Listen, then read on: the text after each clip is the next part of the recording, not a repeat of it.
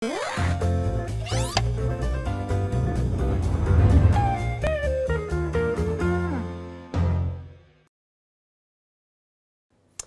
SEO Moz fans, welcome to another edition of Whiteboard Friday. This week we're going to talk a little bit about keyword research, but predictive keyword research. Keyword research that you can do before data even appears inside Adwords or Bing, wherever you're pulling your keyword data from.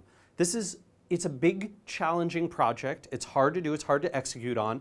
It's certainly what I'd call more of an advanced SEO technique. So if you haven't got the basics set yet, I do those before tackling this. But it can be extremely powerful for two big reasons. Number one, trending keyword volume that happens in big spikes around events or around news items or around topic matter is very exciting and interesting because it can produce a lot of volume and it can turn what has been a content marketing strategy into a thought leadership strategy. And second, your competitors don't know about it.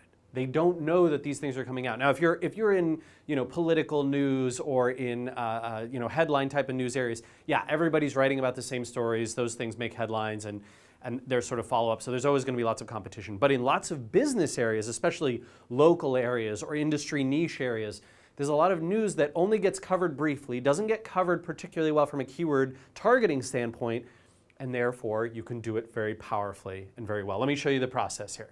So I'll start with an example, actually. SEO Moz, years ago, I think it was 2006, 2005, maybe even, probably 6, and Danny Sullivan on Search Engine Land started writing about social media marketing. Right? I saw this article from him. He was talking about it, about how with the emergence of Twitter and with Facebook opening up to not college students, not just college students, and MySpace was still popular at the time, Dig was still popular at the time, Reddit was growing in popularity, StumbleUpon was popular, Twitter I think had just started emerging or was just about to emerge. And so he wrote about this topic of social media marketing. And I thought, wow, yeah, that's a really interesting one. I think social media marketing is going to be big. And so we're going to do two things. We're going to write a guide to social media marketing, and before I even do that, I'm going to write a blog post about social media marketing. There's no search volume for it at the time. If you went into Google AdWords at the time and you typed in social media marketing, you're not going to see more than, say, 30 to 50 searches a month. It's just not a popular topic yet, but it's about to become one. And because what happened is I wrote this blog post, right? And that actually made it to number 2 in the search results for social media marketing for a long time in Google search results, which sent, over the course of a few years now, is both this article and the larger article that we eventually wrote. That was 20,000 plus visits to the SEO Moz site over about 2-3 years. That's a lot of traffic. That's a lot of new people to capture. And of course, since we're trying to make tools for SEOs and social media marketers, a little more social media marketers since last November when we released some of that and the follower-rank acquisition and all that kind of stuff. Now we can sort of say, wow, this is a great channel for us. This has been a really valuable keyword. I'm really glad we got that thought leadership out there early before it was even in the keyword tools. Now here's the process that you can use to do this repeatably. So step 1. You've got to be on top of things, right? You have to be on top of what's happening in your industry. And I suggest 3 sources. These are unique sources. First off is news. So you could go to, for example, a Google News or set up a news alert or those kinds of things. Or if you're in the technology industry, it might be Tech Meme. If you're in a specific blogging field, maybe you're going to the all top section for that. You want to follow some social sources, right? Who are the leading folks usually on Twitter and Facebook. Google Plus can also be useful for this, and seeing what they're talking about and writing about what's interesting to them.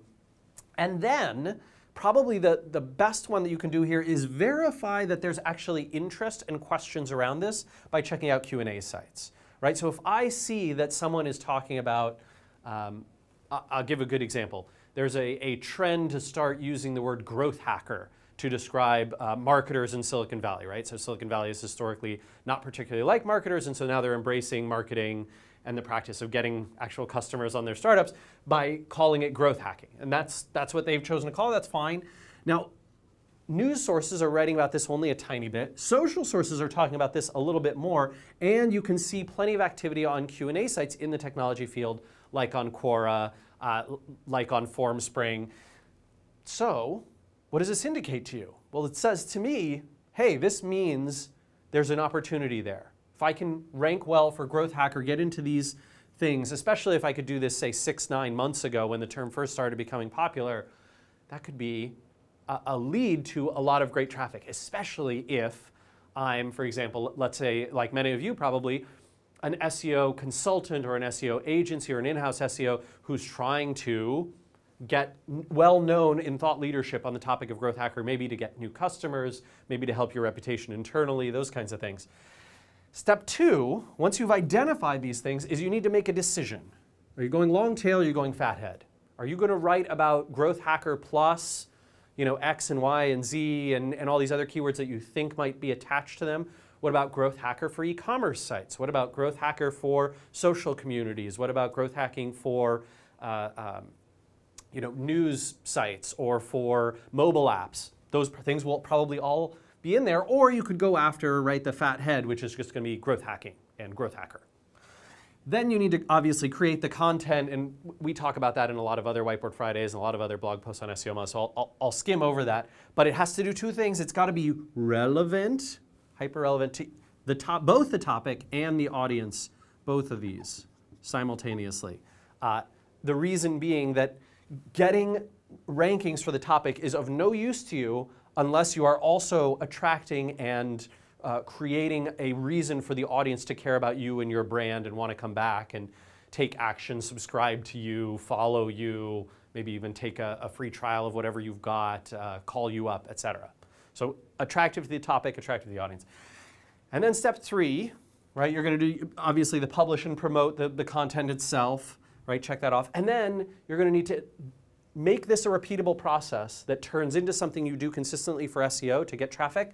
You've got to analyze the successes and the failures, meaning what worked, what didn't work. What was over here in the news sources, and it's like, oh, that didn't really turn into something. Was that because there wasn't a lot of Q&A volume afterwards, or maybe we did see a lot of Q&A volume, but there wasn't any people talking about it on search.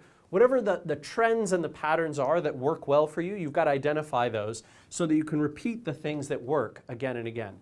If you use this as part of your content marketing process, as part of a blog or articles you issue or guides you do, white papers, research, videos, whatever kind of content you're producing, this can lead to the same type of thing that we saw, which is taking over search results before anybody knows that it's going to become a popularly searched term. And this is a wonderful way to jumpstart your keyword targeting, jumpstart your content marketing. All right, everyone, hope you've enjoyed this edition of Whiteboard Friday, and we will see you again next time. Take care.